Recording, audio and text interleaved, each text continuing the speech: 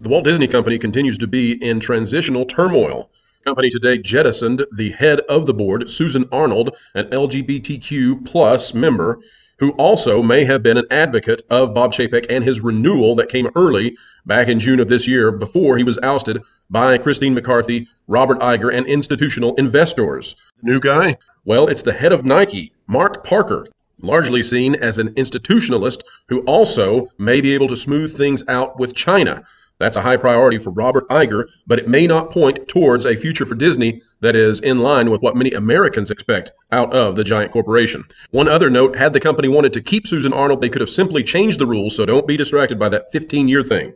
For more information about things such as this and all the breaking news, keep following thatparkplace.com and WDW Pro.